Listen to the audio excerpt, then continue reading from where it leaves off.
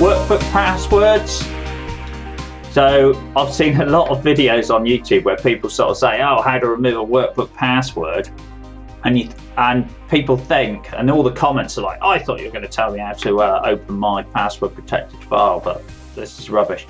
Yeah, workbook passwords are slightly different, and they just protect the structure. So again, if you go to the review tab, you'll see this button here is this protect workbook is highlighted, and you need a password to unprotect it. What that effectively does is prevent you from adding extra sheets or changing its name. If you can see down here, everything is like grayed out. Well, not everything, but a lot of the stuff's grayed out. Go to review here, look, you can see it's got a password. Won't let you do it. So how are you going to get around that? Well, I have a full video on removing sheet protection, links in the description, and the third method in that will also remove workbook protection.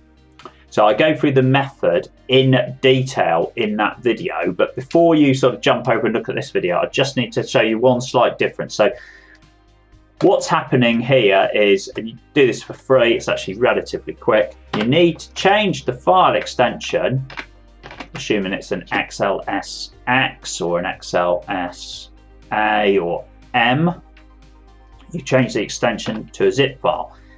Incidentally, something I don't say in the other video that has come out in the sort of questions is that if you have an XLSB file, so binary Excel file, you'll need to save it as an XLSX file before you do this, because binary files, you can't use this method. Turn it into a zip file. Sure you want to change it? Yes, I do. If I just open it with the Windows Explorer for now, just because everybody's got that. There's a folder called Excel. Might be other folders than this. It's a very simple file. Click on that. You'll have, so normally to remove sheet protection, you go into the worksheets and you see the sheets, but actually I want to go into the workbook.xml file.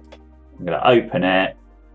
Right, I'm going to use Notepad, and in here, if we do a search for the word protect, you'll see workbook protection there, and effectively you need to remove this code, right?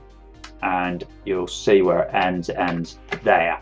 Now you can make a note of that, put it back again and things like that, and I go through a lot more detail on exactly how you go about saving the file and things like that. But essentially that's what you need to do. You need to delete that, you need to save all of this, re-zip it back up, change it back to an Excel file, and that will remove it. But like I say, that's just an overview of how you do it. Go to the other video, I'll show you in a lot more detail.